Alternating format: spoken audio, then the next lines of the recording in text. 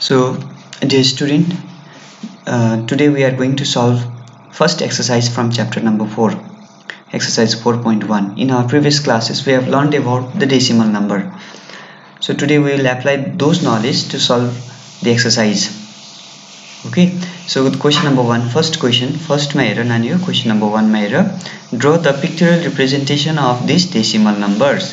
And here हामीलाई decimal numbers हरु दिएको छ 0.7 है 0.35 0.9 0.92. so all these numbers are called decimal. point भाकोलाई चाहिँ हामी decimal number भन्छौं हैन सिम्पल फर्ममा भन्नु पर्यो भने point भएको नम्बर्सहरुलाई के भन्छौं डेसिमल नम्बर भन्छौं. सो अब कसरी गर्ने त यसलाई नक्सामा कसरी देखाउने भन्ने कुरा आयो त त्यसमा नानीहरुले देखिरहेछौ यहाँनिर 0.7 लाई हामी 7/10 पहिला यसलाई हामी फ्र्याक्सनमा लान्छौं 7/10 बिकज point देखि यता एउटा मात्रै नम्बर भएकोले गर्दाखेरि we put only one zero in the denominator है.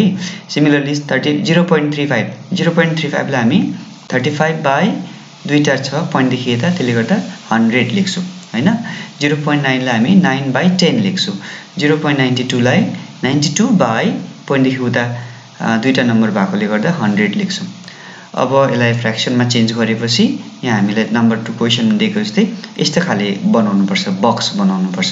मतलब 7/10 भनेपछि 10 बक्स बनाउनु पर्यो 35/100 भनेपछि 100 बक्स हो त्यस्तो नि. त्यो 7/10 मतलब 10 बक्स हामीले बनायो त्यसमा हामीले कति पार्टलाई सेट गर्नुपर्छ 7 लाई 7 1 2 3 4 5 6 7 7 लाई सेट गर्नुपर्छ which is the pictorial representation of 0.7. okay त त्यसरी गर्छ. let's solve.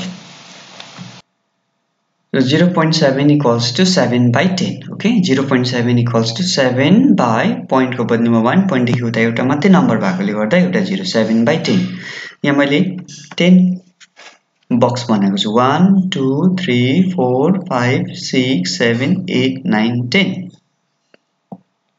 so out of this 10 box 7 box is to be set. 7 part लाई हामी के गर्छौं सेट गर्छौं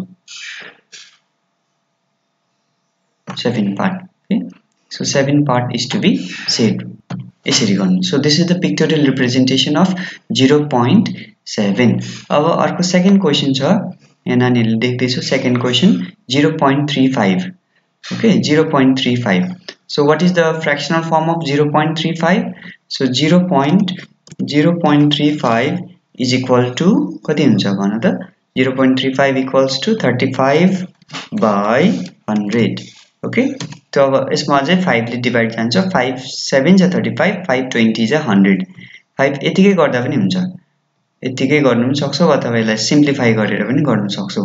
सो 35/100 100 बक्स बनाउन साह्रो पर्छ नानीहरुलाई त्यसले गर्दा यसलाई सिम्पल बनाऊ 5 7 जा 35 5 20 जा 100 राइट. सो 7/20 है 0.35 भनेको कति हुँदो रहेछ finally 7/20. Then we have to make 20 boxes. कतिवटा बनाउनु पर्छ 20 boxes. out of 20 boxes 7 box is to be set. 20 box बनाउनु पर्यो. out of 20 boxes 7 box is to be set right. नानीहरुले colour pencil छ भने कलर पेन्सिल लगाउँदा हुन्छ छैन भने पेन्सिलले मात्रै पनि सेट गर्दा भइहाल्छ.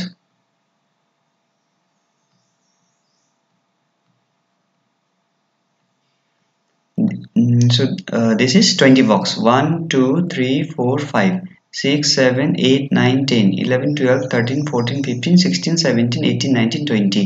so 7 लाई सेट गर्नु पर्यो 1 2 3 4 5 6 7 4 5 6 7. so which is the pictorial representation of 0.35. so next we have 0.9. 0.9 भनेको कति हो 0.9 भनेको 9/10 9/10 0.9 equals to how much 9 divided by 10 fraction मा लेख्दाखेरि चाहिँ 0.9 equals to 9/10. then अब हामीले थाहा छ अघि गरिसकेछु 10 बक्स बनाउनु पर्छ. we have to make 10 equal boxes. out of 10 boxes 9 box is to be set by colors. This is the 10 box. So out of 10 box, 9 box is to be set. 9. Okay. So which is the pictorial representation of 0.9. अर्को छ अर्को लास्टमा के छ 0.92.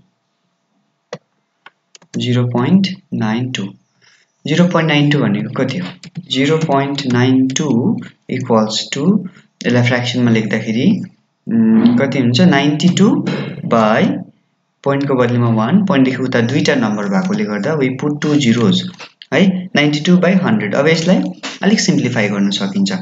4 ले काट्छ नि 4 2 जा 8 4 2 जा 8 4 3 जा 12 हैन माथिपट्टि 4 ले काट्न सक्छौ 4 2 जा 8 1 उब्रेर 12 भयो यतापट्टि 4 3 जा 12 राइट अनि 4 25 जा 100 425 ja 100 right. So in this case we have to make 25 boxes.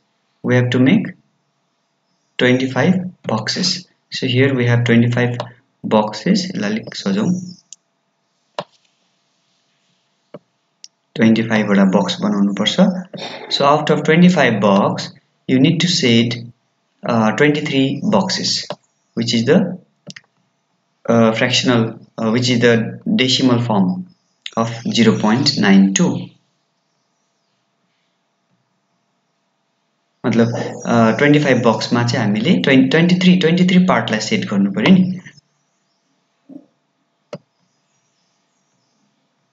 20 21 22 23 right. So these are the pictorial representation of the given decimal number right. So 0.7 है 0.35 मतलब 0.35 लाई सिम्प्लिफाई गरेर 7/20 गरेको यतिकैमा गर्दा पनि हुन्छ 0.35 is 7/20 0.9 0.92 गरेर यो गरेको